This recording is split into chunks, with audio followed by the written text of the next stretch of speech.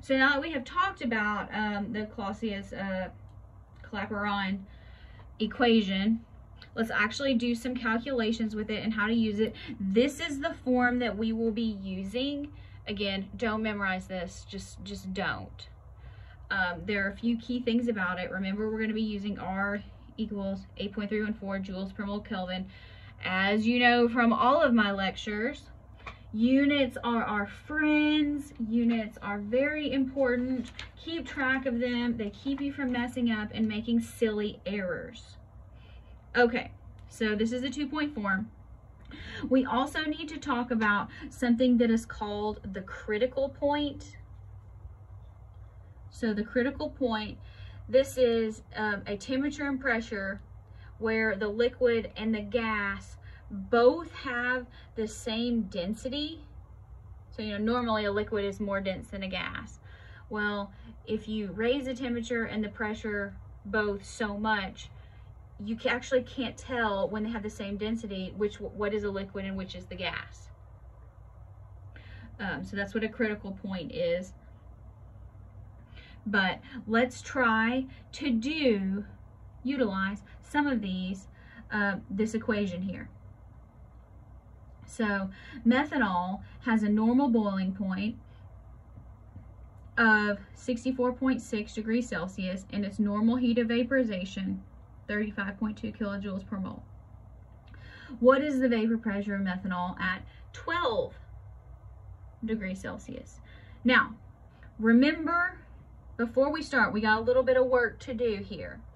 So remember that R equals 8.314 joules per mole Kelvin. Now, the key thing here is if you go, wait a minute, Dr. B, it gave us these temperatures in Celsius and this says we got to be in kelvins. Exactly. So you have to be in kelvins. Okay, and we need to match up our pressures and our temperatures. So P2 and P1 and T2 and T1. Because if we get them backwards, we're going to get the wrong answer, okay? Now, so here, this is, so we need to add, first of all, let's add 273. So 64.6 plus 273. So 337.6. And so this is normal, so we're going to call this T1. So that makes this T2. And so now we need to get that in Kelvin. So 12 plus 273, you probably did that in your head, 285. 285 kelvins. Okay. So T2, let's write out our P2, P1, negative delta H, vaporization over R, 1 over T2 minus 1 over T1. Okay, there's a couple other things we need to do here. All right, so remember T1 goes with P1. So we're going to be solving for P2. So what is P1? This is normal, so we're going to go with STP. And in this case, normally we would use 1 atmosphere, but we're going to use the millimeters of mercury because it's going to distinguish a little bit better. It's a little bit easier to compare. So normal pressure, atmospheric pressure, 760. Hopefully you remember that conversion. Now, here's something else that's important. Negative, so make sure you put the negative in. Heat of vaporization, 35.2. Now that says kilojoules. What is your unit for R to get them to cancel out? Joules. So now, so you can either do this calculation separately or you can just say times 1,000 and put your joules in there. And then let's divide by 8.314 joules per mole Kelvin. The only thing I don't like about this is the moles don't really go away that I have found, but oh yeah, they do, because it's joules per mole. That's where they go away. So moles will go away, joules will go away, kelvins don't go away yet. So 1 over T2, again, label the problem, 1 over 285 minus 1 over 337.6 Kelvin and Kelvin.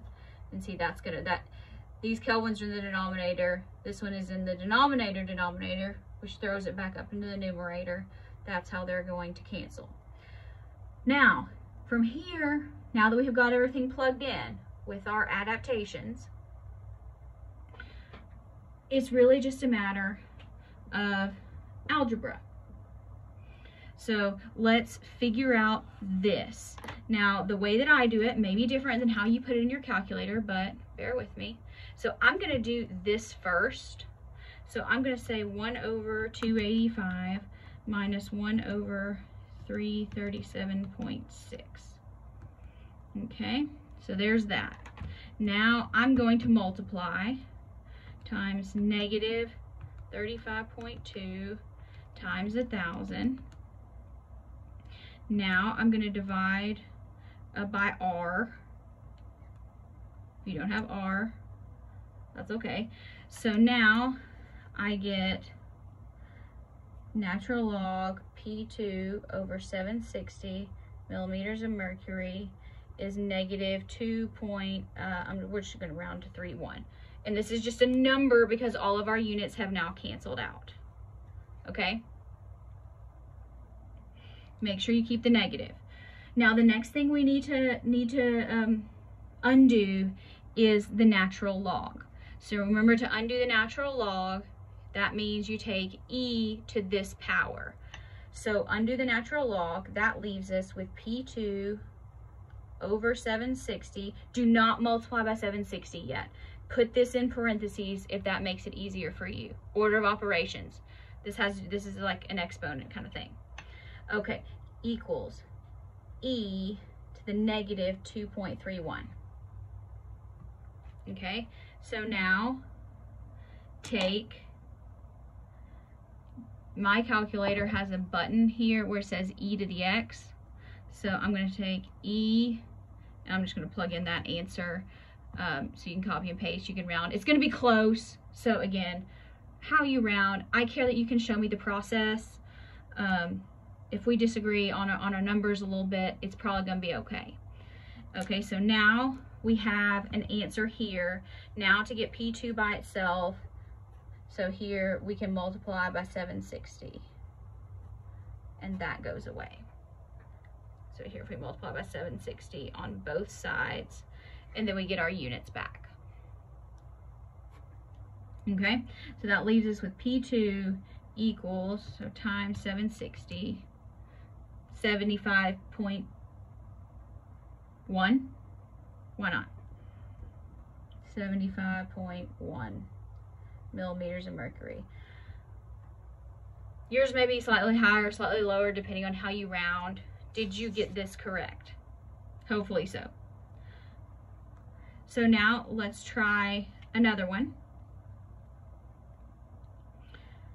Propane has a normal boiling point of negative 42 and heat of vaporization 19.04. What's the vapor pressure at 25? Okay, so we're going to follow the same process here. Let's convert to kelvins first. So negative 42 plus 273, that is 231. So again, normal, so that's going to be T1. We have a heat of vaporization, so we're going to need to multiply this by 1,000 to get joules. And then our vapor pressure here, 25 plus 273 should be 298. So this here is 298 kelvins, and that's going to be T2. So same process, it's just plugging and chugging.